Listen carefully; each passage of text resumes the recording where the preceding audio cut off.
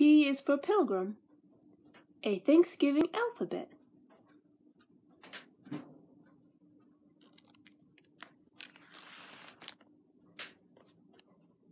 From the lives of our early settlers, who established the foundations for American freedoms and ideals, to today's celebrations, P is for Pilgrim colorfully examines the history and lore of Thanksgiving.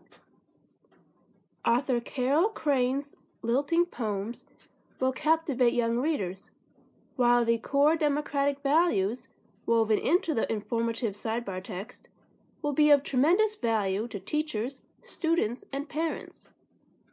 Warmly and charmingly illustrated by Helly Urban, P is for Pilgrims, a Thanksgiving alphabet, is a treasure for all readers.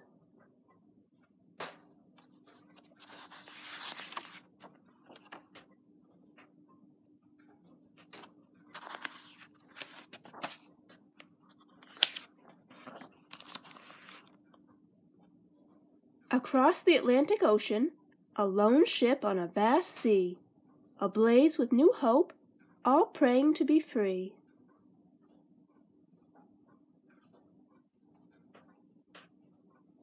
The Mayflower, en route to America, landed at Plymouth, 1620.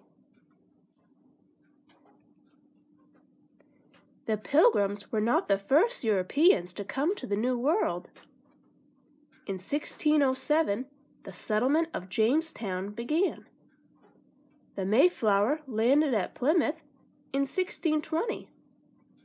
The Pilgrims wanted an English way of life, but they wanted to be able to choose their own religion, to be free of the king's taxes, and to farm their own land. They spoke the same language, wore the same clothes, and worshiped the same way. They had no diversity until they met the Native Americans, who had their own language, wore their own style of garments, and worshiped their great spirits. In America today, we have many diverse cultures. Diversity of citizens means different cultures sharing the land, schools, and privileges of our country. In the 1600s, it was the Europeans who came to this new world, who came to this new land. In the 1700s, people from different countries arrived.